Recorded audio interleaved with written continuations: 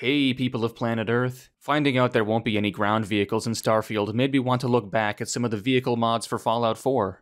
I've listed them on screen right now, but as always I don't want to waste your time, so let me tell you quickly, these mods are all, with the exception of Flyable Personal Vertibird, completely terrible. Flyable Personal Vertibird is actually quite a good mod and I have no problems recommending it. But the rest of these mods belong in one place, the recycle bin. That's all you really need to know, but in case you need some justification, here's 2 reasons why these mods suck, and why they had no chance of being good despite the best efforts of the modders involved. First, Fallout 4's world streaming is incapable of handling the player moving at speeds significantly faster than sprinting, so vehicles have to be slow as molasses, otherwise the game will stutter and eventually freeze, forcing you into a Morrowind-style loading screen. Having a faster SSD or RAM might help a little bit, but this behavior is a fault with the engine itself, there's no way to completely fix it. Second, these vehicles are basically just vertibirds, but on the ground, which means they turn on a dime, have terrible collision models, and get stuck on everything. Fallout 4's vertibirds were only ever meant to fly in the air, and they can barely do that. Obviously they're not going to function properly on the ground. They might behave well enough on perfectly flat terrain, but on the bumpy and uneven landscapes of the Commonwealth, they'll flip out without you even trying.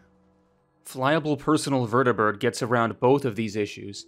I don't really know why, maybe it's because less of the world is loaded when you're in the air, but even when running a plugin that doubles Vertibird speed, allowing the entire map to be crossed in less than 3 minutes, I only had a small bit of stuttering with FPV. Trying to reach those speeds on land would be impossible. The game would freeze every few seconds. There are additional advantages to using FPV. Its vertibirds can be entered in power armor, and they can be configured to consume fuel and ammunition to make them balanced for survival playthroughs. You can also easily bring multiple companions along with you, and just like the vanilla BOS vertibirds, autopilot is available to make travel a breeze. Because Flyable Personal Vertibirds builds on top of the vanilla game and doesn't try to reinvent the wheel, it's a much better mod than any of these other options. It is my recommendation, and I put another mod in the description that lets you double the speed of vertibirds, which I would also recommend, but only if you've installed Fallout 4 on an SSD. Anyways, now let's take a look at all of these mods. I'm not going to spend too much time dwelling on why each individual one sucks, because the best argument against any of them is a 1-minute showcase of just how terrible they look. Our first mod is called Drivable Motorcycle Mod.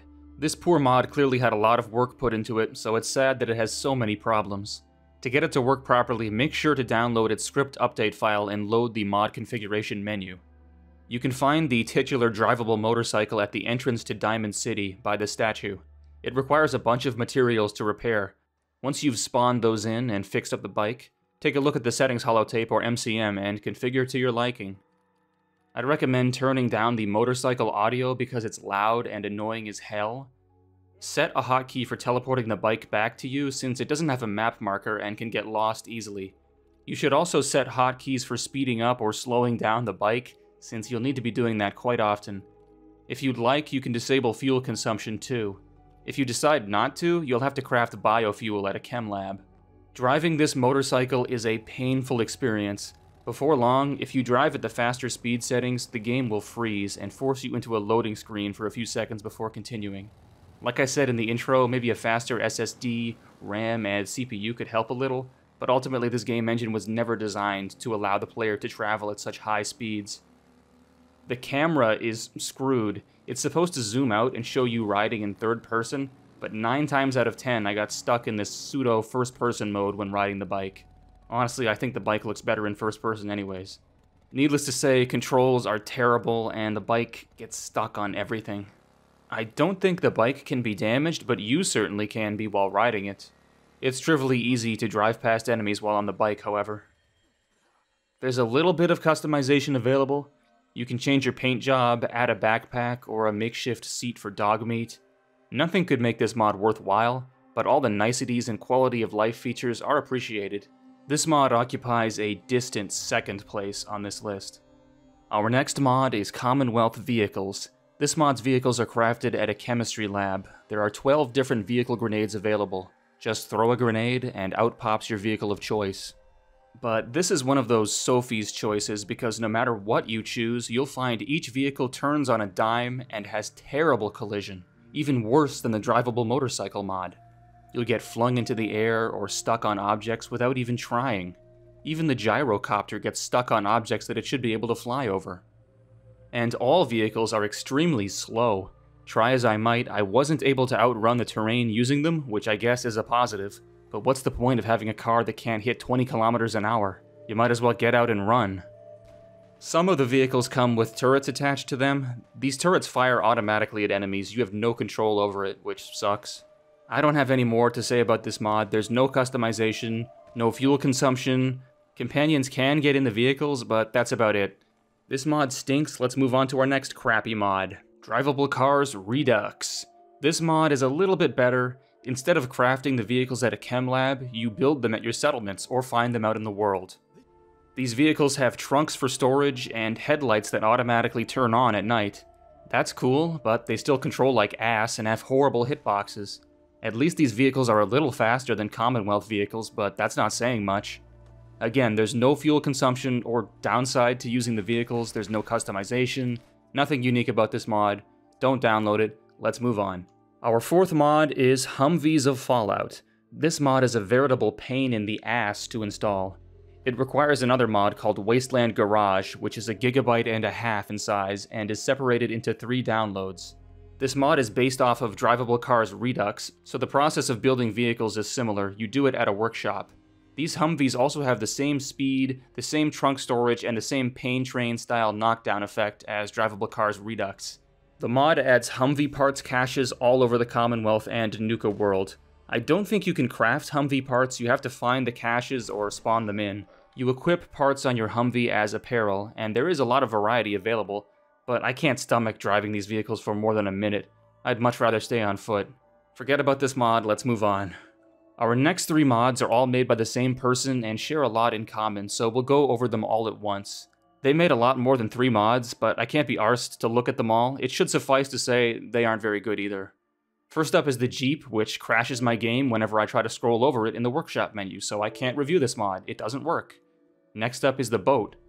The boat mod comes with a long fetch quest to find a bunch of magazines to build boats of your own. Once I found the magazines and started building boats, I was actually impressed with the fact that these vehicles seem to have a turning radius. They still handle poorly, but much better than prior mods. Unfortunately, this mod has a weird breakdown feature. I've had problems with getting soft locked and stuck on a boat, and most of the map isn't water, so boats are of limited utility. I do like the tiny house interiors some of the boats have, and you can attach guns to the boats which you can fire manually, but this mod still isn't worth using. Last up is the APC, which can be found next to the Atom Cat's garage, but you'll have to fight your way through a ridiculous amount of gunners, their robots, as well as static APCs and tanks to get to it. It's a tough fight, but nothing God mode can't handle. You need a whole shitload of materials to fix the APC, and after cheating them in, you'll have to fight a dog that later becomes your companion. He barfs up some magazines you'll need to pick up, and you find even more magazines later on. These magazines unlock upgrades for your APC. The interior of the APC is a tiny house workshop, which is cool, and the APC has a good turn radius and a working manual fire turret. Sadly, it still has the same constant breakdown issue the boat has. This mod just isn't worth using either. Our final mod, and the only one you should download, is Flyable Personal Vertibird. You can build Vertibirds at any workshop. Depending on your settings, the building process might be difficult because it can require parts from crashed Vertibirds. Also, depending on your settings, these Vertibirds might require fusion cores as fuel to operate. You can fly them manually, but the controls leave much to be desired. Personally, I just sit in the gunner seat and use the autopilot. The only real problem I have with this mod is there's no ability to customize your Vertibirds beyond a few paint jobs. Swapping out parts would have been nice to see. Regardless, this mod kicks the dick off of any land-based transport mod you can find for Fallout 4, and it's a great way to get around for those who want something more immersive than fast travel. That's my quick look at the state of these mods. Yeah, they suck, but what did you expect? Hopefully I'll have a more interesting video out for you next time, viewers. But until then... Toodles!